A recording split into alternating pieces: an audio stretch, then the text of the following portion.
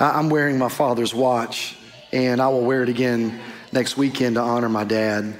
And there's a moment for me personally. When I read this story, I just thought about this little Timex my dad gave me. My dad left a couple things behind when he died. He left an old school pair of Ray-Bans, a pack of smokes and a lighter, and this Timex watch that is probably not worth a whole lot to a lot of other people, but it just feels like it's priceless to me. And even though it's been 11:03 all weekend long, I still wear it to honor my dad. But I think about a father that gave a watch to his son that was priceless. The father knew that it was priceless, and he wanted the son to understand the significance of the price that the watch was worth, but he wanted to see what other people would say the price was. And so he said, son, listen, I'm gonna give you this watch, and I want you to go down to the pawn shop.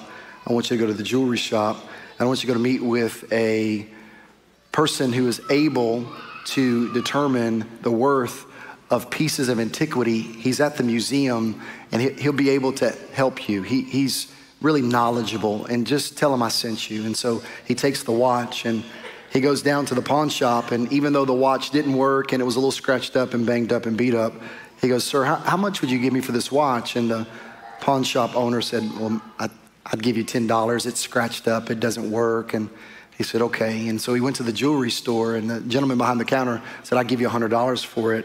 And then he went to the curator, which is at the museum, the friend of the father, and he laid the watch in front of him, and he began to hold it up, and he goes,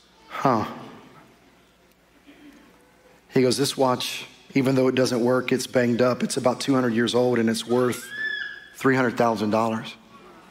And he goes back to his father, and he goes, Dad, you knew that, didn't you? Oh, God. He goes, sure did, son.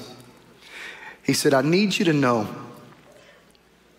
that if you're not careful, you'll allow people to put a price tag on you that do not recognize the value within you, and you will actually discount yourself in places that you go.